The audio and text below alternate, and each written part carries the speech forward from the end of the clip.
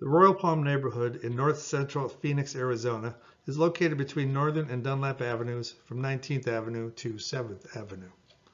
The area was first settled in the mid-1880s, shortly after the completion of the Arizona Canal, which is located just to the north of the neighborhood. Royal Palm in the early 20th century was part of the Citrus Belt, the primary citrus growing area in the Salt River Valley. This is a view of the neighborhood taken in about 1912 from the northeast quarter of Royal Palm near 7th Avenue and Dunlap. We're looking north at Shaw Butte and North Mountain. This path here is 7th Avenue, and the water in this ditch is lateral 12, which is connected to the Arizona Canal. The water in this smaller ditch is taken from lateral 12 and is being used to water the citrus orchards on this piece of land. The earliest known map of the area is this 1889 land plat, which shows that the first two homesteaders had by this time laid claim to the entire square mile of the Royal Palm neighborhood.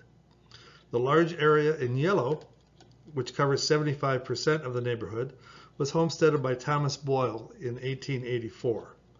Boyle was born in Ireland, fought in the Civil War, and worked as a laborer for most of his life. He built his home in the northwest corner of Royal Palm, near 19th Avenue and Dunlap, approximately where the Circle K is currently located. Boyle stated in his homestead that he was growing fruit trees, grapevines, and alfalfa and grain on his land. The remaining 25% of Royal Palm, shown in green, was homesteaded by David Turner in 1886. Turner was originally from England, but lived in California before moving to Arizona. He located his house near 7th Avenue and Dunlap, just south of the canal. David Turner was a professional gardener who located a plant nursery on his homestead. This advertisement appeared in the 1888 Phoenix City Directory.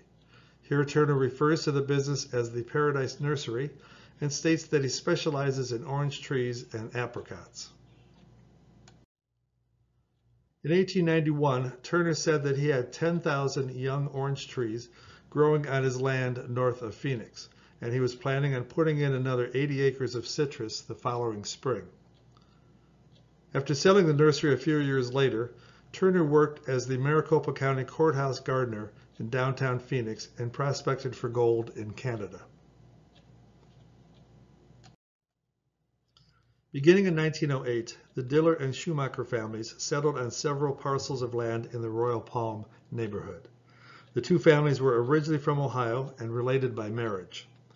The bright orange areas were owned by the Dillers and located mostly on 7th Avenue between Dunlap and Butler. South of Butler, the land in the darker orange was owned by Sam Schumacher. One of the houses built by the Dillers in this area is still in existence. This is the Adam Diller Sr. home located along 7th Avenue between Dunlap and Butler at approximately Lawrence Lane. The Dillers built this house in 1912 using concrete blocks which they made themselves. A comparison of the photo on the left, which is from about 1920, to the one on the right, which is from the current day, suggests that only a few changes to the exterior of the building have been made in the past century.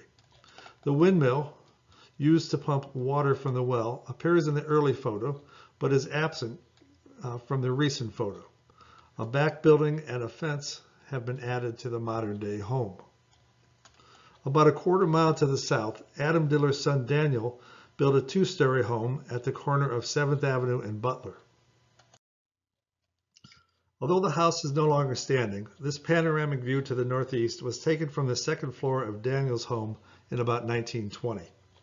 In the distance, North Mountain is prominent to the northeast and Shaw Butte to the north. In front of North Mountain, this small hill is currently referred to as S Mountain and displays an S for Sunny Slope.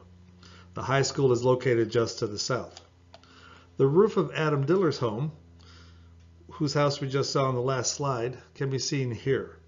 The windmill is right here adjacent to the house. Several of the variety of crops Daniel grew can be seen in this photo. The citrus grove is just below the father's house, and this field appears to be alfalfa. To the east, corn and possibly vegetables are growing along the edge of the property near 7th Avenue, which can be seen right here. The Dillers were known for their ability to grow a variety of crops, but their name is most closely associated with growing citrus.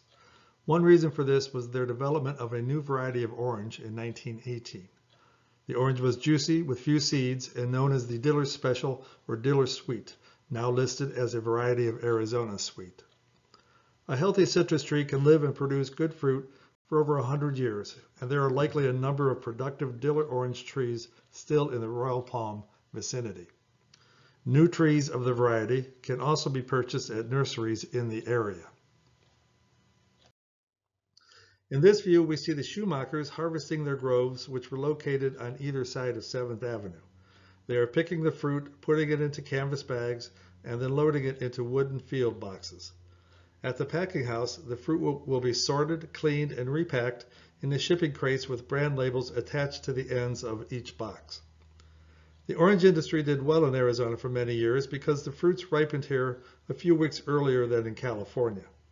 This gave Arizona a significant advantage in the early season market. Another important grower in Royal Palm was I.R. DeMiller, who had two pieces of land in the area, one near 11th Avenue and Dunlap and the other just south of Butler at 7th Avenue. Here is a photo of Miller standing in one of his groves, possibly the one around 9th Avenue and Dunlap. The photo was taken in about 1920. For over a decade, Miller served as manager of the Arizona Citrus Growers Association. It was under his management that a large citrus packing plant was built near 7th Street and Jackson, where Chase Field, home of the Diamondbacks, now stands. Finally, here is a map that portrays the varieties of crops grown in Royal Palm in 1926. The most popular was citrus, shown in bright green and located mainly in the eastern half of the neighborhood, particularly in the northeast quarter where David Turner's 1888 nursery was once located. Running a close second to citrus in the area was cotton, shown in the mustard color, which was more prominent in the western part of Royal Palm. Other important crops included fruit trees, shown as diamond-hatched areas, and alfalfa, depicted by the horizontally lined rectangles. Within a few years after this map was published, the citrus growing centers of the valley had moved from along the Arizona Canal to the suburbs of Phoenix. By the time the first post-war subdivision was built in Royal Palm, many of the farms and groves in the neighborhood had been converted to horse properties. Thanks for viewing.